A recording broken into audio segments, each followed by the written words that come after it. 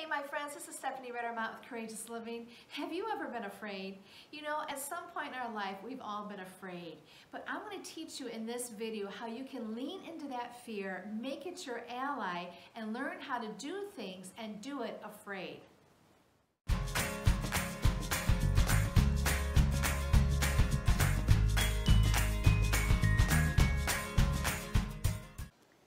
Share with you one of my favorite quotes on courage. It says, "Courage isn't the absence of fear.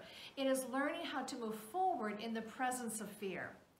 For me, I see fear like I see stress. There's good stress and there's bad stress.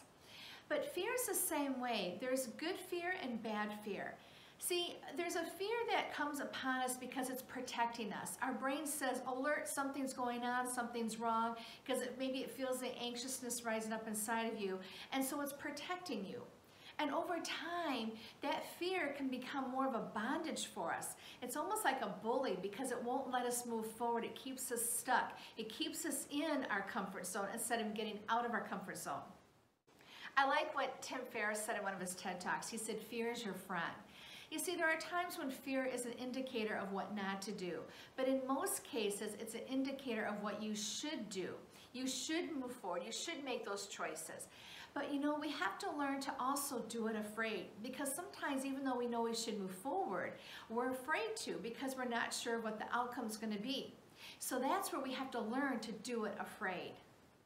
So by moving in the direction of the very thing that scares you, it really over time, you build up, it's like when you take an antibiotic and you build up your immune system.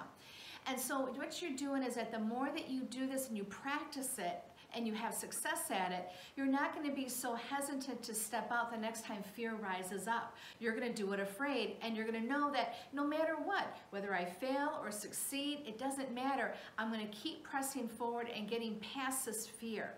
My friend, if we don't do that, we can miss out on so much. You miss out on you growing as a person. You might miss out on opportunities to mend relationships. You might miss opportunities to get past that procrastination. You can miss so many things by not moving in the direction of what scares you. One of the things that I like to do for myself personally, and I also share with my clients, is to look in the past. Now, normally we say, don't look in the rearview mirror. But when you want to see how far you've come, when you're facing a situation today and maybe you're not sure, you have to do it afraid but you don't know what to do, look at the past. Look at how far you've come. Look at the people that have brought you this far. Look at the successes and the failures and the mistakes that brought you to where you are today. You see, I don't believe that life takes us to this place in this point in time to just let it all fall apart. So look at the past. Look at your track record and realize how far you've come, and so now you have the courage to do it afraid. There's a real simple exercise that you can do, my friend, to help you do it afraid and to help you move in the direction of the thing that scares you the most. And I would say just have a few columns on a piece of paper, and in the first column, write down what is it that you're afraid of? What is it that's holding you back?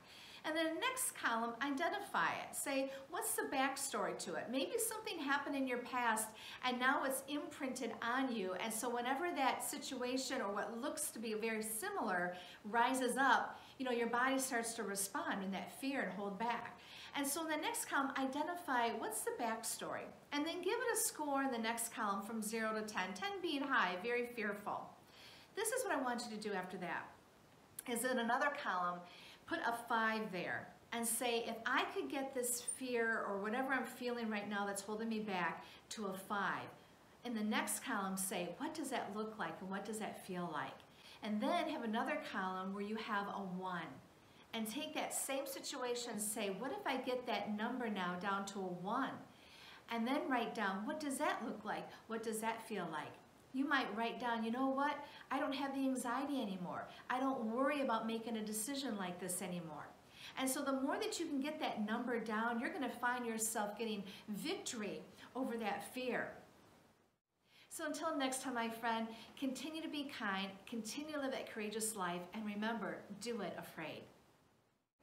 Hey my friends, I hope you found this video encouraging and helpful for everyday life. For more videos like this, hit the subscribe button below. Also, don't forget to follow me on my other social media platforms.